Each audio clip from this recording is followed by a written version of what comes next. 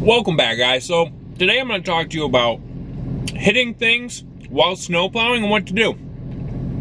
Let's get into it.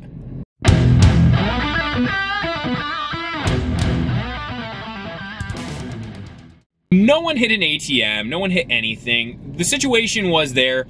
My guy backed up through the drive-through lane, the ATM was there, and he was going to push some more up into a pile. He dropped the plow right in front of the ATM, and there's some sort of like sensor or inertia switch or something inside the ATM that triggered a silent alarm. The police showed up about 10 minutes later. Guys are on top of it, 10 minutes, it's pretty good. So nothing came of that, but I just wanted to come at you with a video on what happens if you hit something, like a building or a car or a sign or a ATM or whatever the case may be. First and foremost, you want to alert the property manager or the business owner that you hit something. Second of all, you want to call your insurance agent. Well, luckily for me, it's my wife.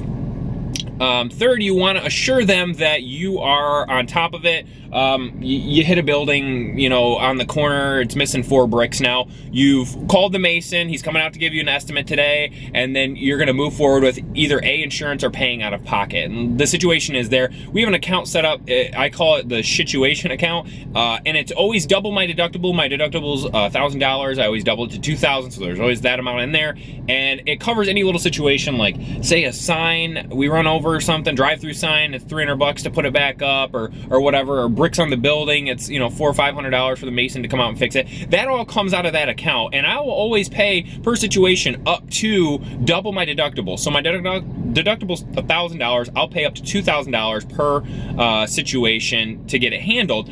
And the only reason why is with so many trucks and guys all over on the road, all these little situations that come up, I just want to handle them out of that account, opposed to turning everyone to into an insurance. And it's actually dumb for you to turn something in that's below your deductible anyways. Say it's $700 and your deductible is $1,000, you just pay out of pocket the $700. It's dumb to people do it. It's weird. So that's kind of where we're at with the whole insurance game. And you always want to reassure the customer that you're on top of it. You've got somebody coming out to give an estimate, and you're going to get it handled in a timely manner.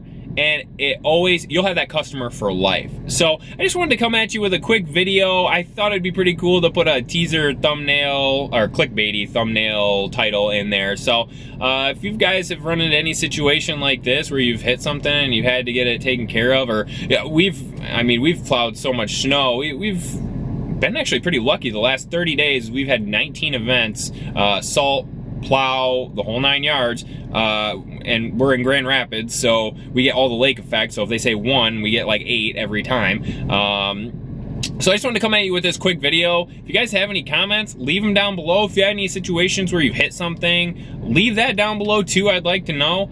And then guys, like always, comment, like, subscribe, and share the heck out of this, and we'll see you tomorrow.